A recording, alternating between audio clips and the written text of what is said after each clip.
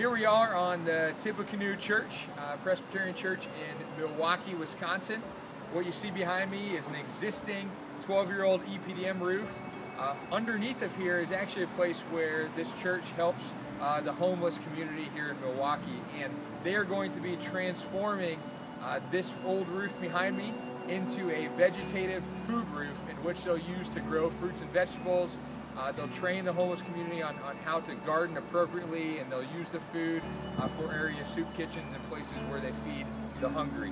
So what we're doing here is we're going to install our TRITOflex liquid rubber membrane on top of these existing EPDM to seal it up watertight with a strong, durable, puncture-resistant membrane that is the ideal choice for a vegetative roof system to go on top.